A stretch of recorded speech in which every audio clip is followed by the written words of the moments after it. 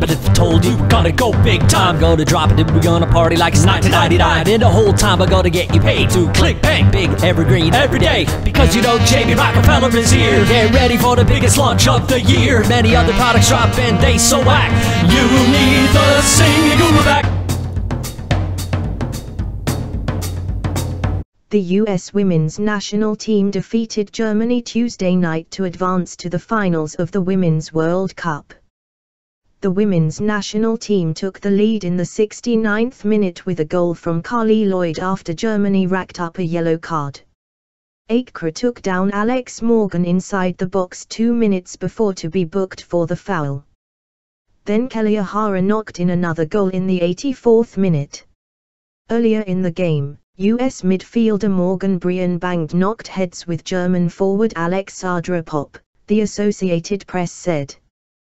Both women returned to the game, despite Popp having a bloody head.